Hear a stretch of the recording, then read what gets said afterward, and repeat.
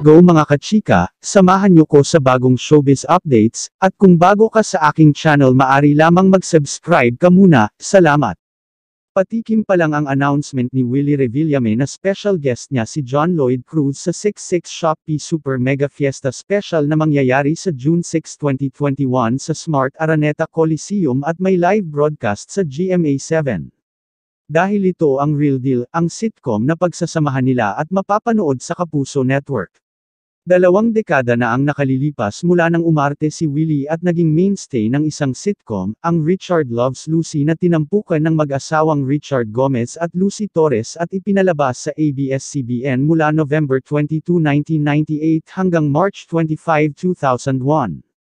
Bilang respeto sa home network ni John Lloyd, kinausap ni Willie si ABS-CBN President and CEO Carlo Katigbak tungkol sa proyekto na gagawin nila sa GMA7 ng nagbabalik showbiz na aktor. Pinayagan na si John Lloyd ni Sir Carlo na magtrabaho sa production ko dahil magpa-partner kami sa isang project with the help of Miss Annette Gozon Valdez. Kinausap ko si Sir Carlo para ipagpalem si John Lloyd at napakabait niya. Pinayagan niya si John Lloyd sa pinaplano namin na sitcom, kasama si Andrea Torres. Nagpapasalamat din ako kina Ma'am Annette at Attorney Felipe Gozon dahil pumayag sila na mag-guest si John Lloyd sa Shopee event sa June 6, ang mainit-init pa na kwento ni Willie sa cabinet files tungkol sa exciting at interesting partnership nila ni John Lloyd. Ang Will Production ni Willie ang block-timer producer ng Shopee event sa June 6 kaya siya ang personal na kumuha kay John Lloyd bilang special guest. Malaki ang posibilidad na maging co-producer si John Lloyd ng sitcom na co-production venture ng GMA7 at ng Will Production ni Willie.